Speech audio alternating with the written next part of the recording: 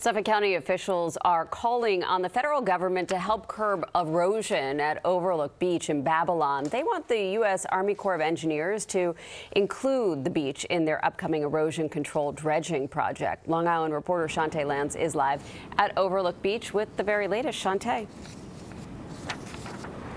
Now, Lauren, county and town officials met here. They said the big issue is that erosion at this beach here at Overlook Beach. But the biggest issue is that there's an ongoing amount of coastal flooding and storms, and that is causing a major problem here. I want to get you straight to some video to show you why. This is that erosion that they are trying to stop. They said the Army Corps of Engineers actually helped and dumped 100 cubic meters of sand about 10 years ago. Now, Suffolk County Executive Ed Romaine and Babylon Town Supervisor Rick Schaefer are calling on the federal government, specifically the Army Corps of Engineers, to help save this beach again. Again, that reason is complete erosion that's been happening. So this is exactly what they want, to be specific: temporary emergency solutions and a long-term solution. Officials say the last time that this happened again was a decade ago, and they want to stop this before it gets worse.